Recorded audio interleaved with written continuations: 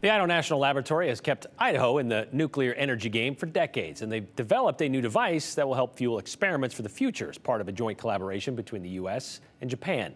News Channel 7's Jude Binkley learned about THOR from a researcher on the project. The research we do on nuclear fuels is about enhancing their performance while improving, at least maintaining, but improving safety. In the East Idaho desert, inside the TREAT reactor, the INL has developed a new device called THOR.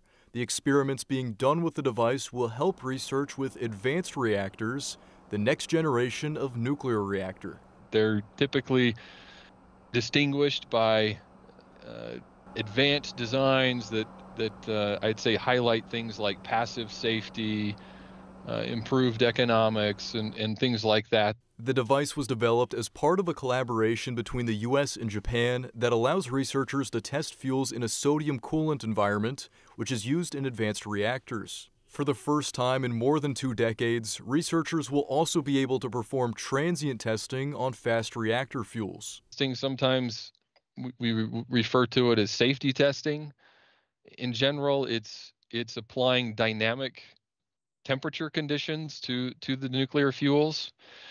During their lifetime, they're typically operating in a very, we'd say, stable condition, power, everything.